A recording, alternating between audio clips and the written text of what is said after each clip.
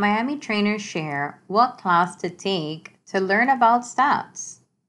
There are so many statistics that you can create inside of Matrix. Stats help you build trust with your customers. You can use the section that says stats. You also have an additional option called market reports. And when you print, there's additional statistics that you can pull and more. My recommendation to you is take Matrix 301. Aside from that, you should also take Market Stats with Matrix, RPR, and more. Matrix X short tips with your Miami trainers.